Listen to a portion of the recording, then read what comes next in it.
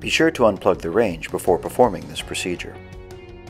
Take out the rack support on the side with the bulb you wish to replace by removing the 4 screws fastening it to the side wall.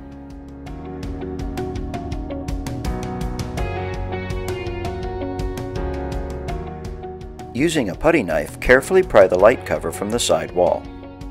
Ensure the bulb is cool to the touch and remove by pulling straight out of its socket.